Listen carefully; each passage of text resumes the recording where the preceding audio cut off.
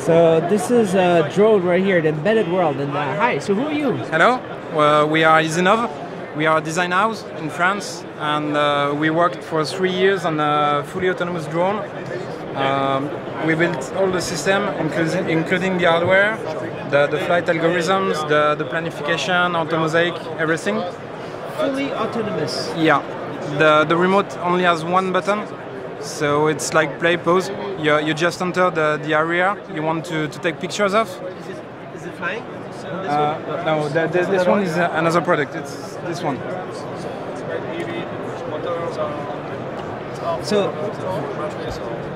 So you have this board in there. What's it based on? Of course, it's an STM32. Which one? Where? It's this one. There. And then what else do you have going on here? So we have a bunch of sensors. We have accelerometer and gyroscope, barometer, communication, power supply. And do you have a secret sauce in the software, or what's going on? How can you make autonomous drone? That's the dream of everybody in the world, right? Yeah, that's 9 years. I'm working on the flight algorithms. I work for flight controllers for the LC market. So this is why we released the Neuron, which is a flight controller for LC helicopters, airplanes, and racing quadcopters. So what's special about these small controllers that you're talking about here? It's fast. What is that for? It's very, very fast. Fast? Yeah. So, for example, on here you have just an off-the-shelf kind of like a helicopter, or what? Yeah. You put your controller on it, and then what happens? Yeah.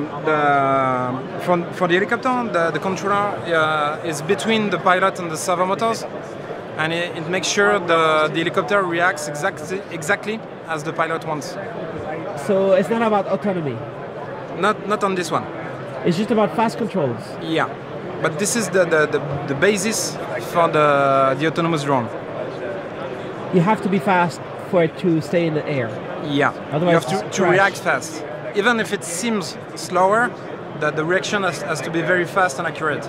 So in this drone, do you have cameras and stuff like that in there, or? Yeah, there is a patent up and this, down, or where? because the smartphone that you use to make the plan. You put your phone in there. Yeah, you put a smartphone inside. So you put the phone. Yeah. Which phone? It's the one we provide with the drone. It's an S7 from Samsung. So it has a Snapdragon 835. Yeah.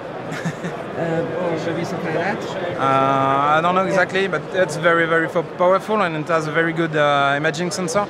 It's running Android. You have your app running on it? Yeah. But the application is just sending commands to the flight controller, which is inside. So based on what the camera sees? No. It's the flight controller is fully autonomous on the control side. So even if the smartphone were to fall, the drone can still fly. But so, it's not based on the camera inputs? We use it for certain features. Like guarantee that the landing will be exactly where the takeoff took place. Otherwise, it's based on what? GPS? Yeah, GPS. Only GPS?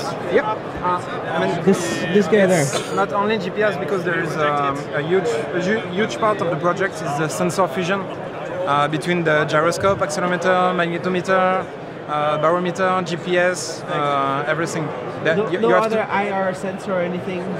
Not on this one. Just GPS, altitude? Yeah. And that's super accurate?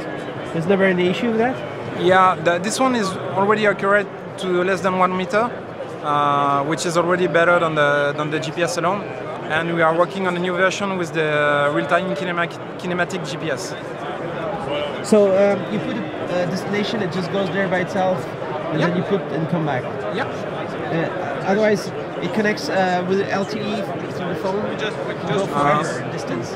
No, because in France there is the law doesn't allow you to do that. Yeah, but you don't have to follow the law. Oh, you do have to. You have to follow the law. Yeah. You're just experimenting. You can do whatever you want. No, We have a specific type of license for experimenting, but still the one we are selling to our customer has to follow the rules. the limit is how far? In France, it's 1 kilometer. 1 kilometer. All right. It's not possible to get more It's locked in the software. locked in software. All right. So you said you have customers. Yep. You selling how much? What is their price for this? It's quite cheap for this kind of product compared to the competitor. Compared to like NASA or something, or I don't know, what's the competitor? I mean, it's more expensive than a DJI because they are more on the prosumer market, which is between the grand public. Mass market, consumer. Between the mass market and the. So it's what is this material? It's very very light. Yeah, it's. Where is it manufactured? It's expansed polypropylene. It's not polystyrene at all. Yeah. It's not stronger. It's very light. Du polypropylène expansé. All right. So it's not plastic. No. And what happened if it crashes? Does it stay okay? This one fell from 50 meters and nothing broke. Nothing. Right. And the combination of three, what does it turn here? Is it going forward, backward, up and down? As you can see on the video, it's a very innovative structure. The fact that we really mastered the flight algorithms allowed us to make really big innovation breakthrough in the structure itself. So it's only 3 motors, and less motors means more efficiency. And the 3 motors are moving. It's like having the gimbal inside the drone is the gimbal itself. And so how much experience do you have? I mean, since when was it released, or how long has it been flying? This one for a few months, and we are working on it for more than 3 years.